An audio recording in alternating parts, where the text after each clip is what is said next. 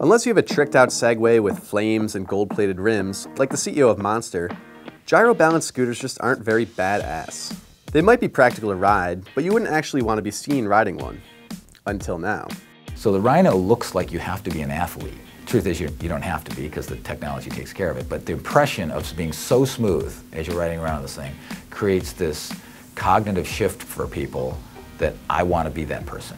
What Chris Hoffmann has developed is ripped straight from the realm of science fiction, a rideable, one-wheeled motorcycle. It sort of asks just enough of who you are to you have to pay attention. It's like riding a snowboard or a skateboard, but it's actually not as hard, and it's not a kind of thing where you wipe out on it. So how does a robotics engineer from the auto industry come up with this idea? My daughter and I, she's age 13, riding out to go fishing, and out of the silence she says, "Hey Daddy, I saw this one-wheeled motorcycle in a video game. You know, could you actually build that?" It's funny, at the time we were looking for daddy-daughter projects to work on. And the bike that started from a child's imagination is now in production and for sale. It's basically two scooter motors that are spinning at a really high RPM, which makes it very reactive. So as far as it being, it's as solid as a rock. The design uses gyros to stay upright, like a Segway, but with a few upgrades. We decided to put 2,000 watts of power into this thing. But with all that power, the ride is still smooth and gentle. Top speed is limited to 10 miles an hour to make it legal to ride on the sidewalk. But that might just be for the best. Definitely, yeah, it takes a little bit of little getting used to. As you would expect, there's a bit of a learning curve when you first get on the Ryno.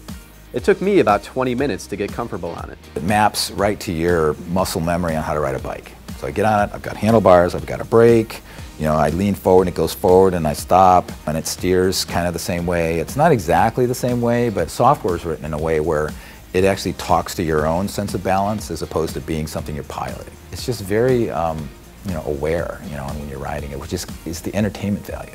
But the Ryno isn't purely for entertainment. Police officers who've tried out the Ryno see it as a versatile alternative to patrolling on foot. Turns out it's awesome for them because they can get on it and they can get off of it.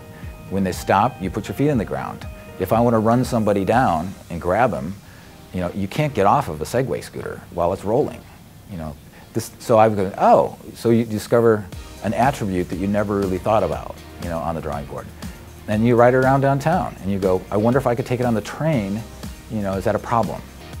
And you go on the train and nobody says anything, and the conductor walks by and says, is there gasoline in that thing? And you say no, and oh, all right. While riding this prototype around Portland, Oregon in 2012, Hoffmann drew a crowd wherever he went. And this YouTube video of that adventure has been viewed over 10 million times. With all that buzz around the Ryno, orders are coming in from all over the world, and the first bikes will be shipping this spring. Ryno Motors is also setting up a dealership network in the United States, so anyone can come in and try out the Ryno.